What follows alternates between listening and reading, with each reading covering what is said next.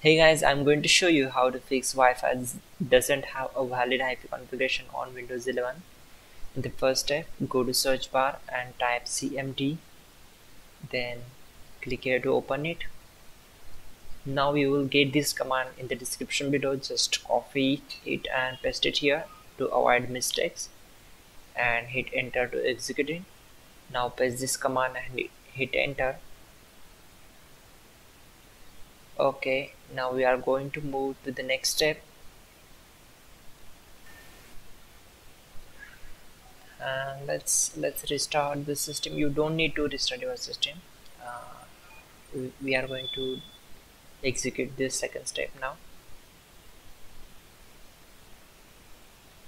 Okay, now again go to search bar and type your settings, click here to open it, then select network and internet. Now scroll down and click on advanced network settings, then select network reset and click on reset now. Select S. Okay, again try to restart your system. It may solve your problem. If not, just go to search bar and type device manager, click here to open it. It will open a new window, device manager, then expand network adapter.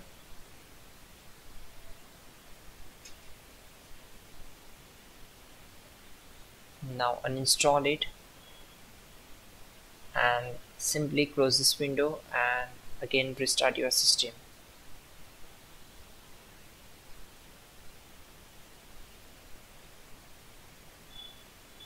Now the next step is very important.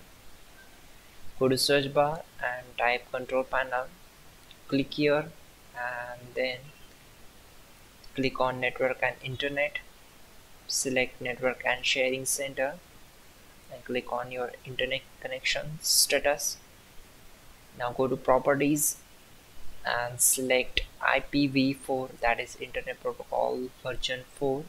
Click on properties and check this option and type these DNS server addresses here and click on OK. Then close this windows. That's it, your problem will be solved.